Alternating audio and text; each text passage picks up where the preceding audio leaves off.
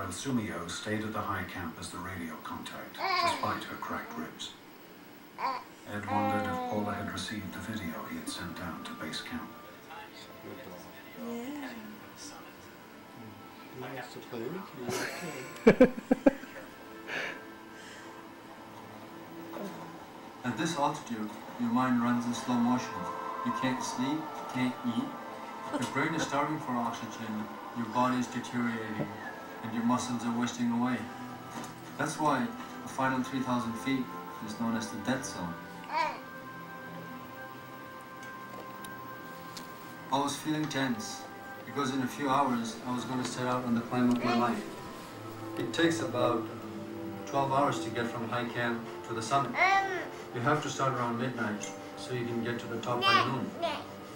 Ed was going to climb without oxygen, so he started at 11 that night, an hour before the rest of us. At midnight, it was 30 below zero. Doggy? Araceli, Jamleen, That's and Harrison. 5 Sherpas packed up their oxygen supplies and started for the summit, following Ed's trail. Harrison.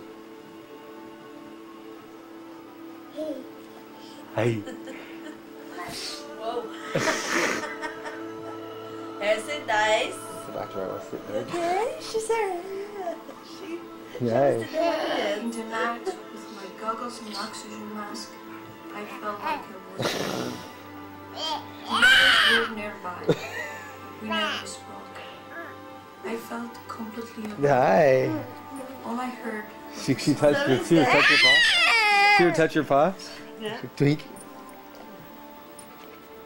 Harrison, sit. High on Everest, there is nothing to breathe. Started something. I know. There's only a third as much oxygen in each breath as there is at sea level. Most climbers need to bottle oxygen here. Every ounce of energy is sucked in your muscles. You just can't get enough air. Her face. This is what it must feel like to drown. Harrison. Harrison, go on. Whenever I stop and wait for the others, I got cold. So I had to move on. She's not afraid to go back there though. She's like giving her a shit. Hey, Dad, you think you do? It's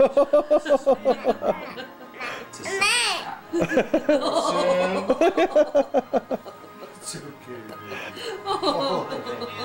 I think I can see our team on the south side, over. The human body is not built No. to survive. No.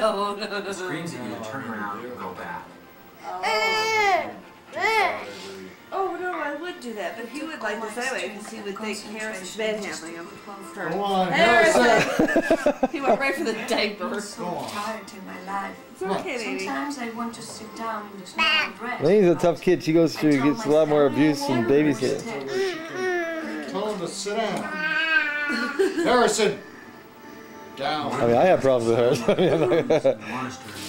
Down. Harrison, down. Lainey down. As the pain gets worse, I feel that I'm closer to death than I've ever been, without crossing over to the other side. Hi, baby.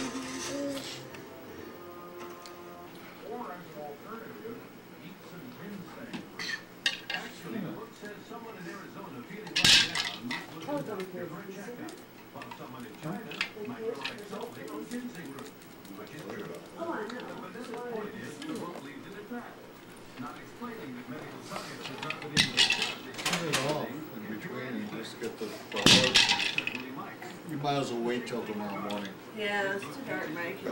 You're just gonna get shadows.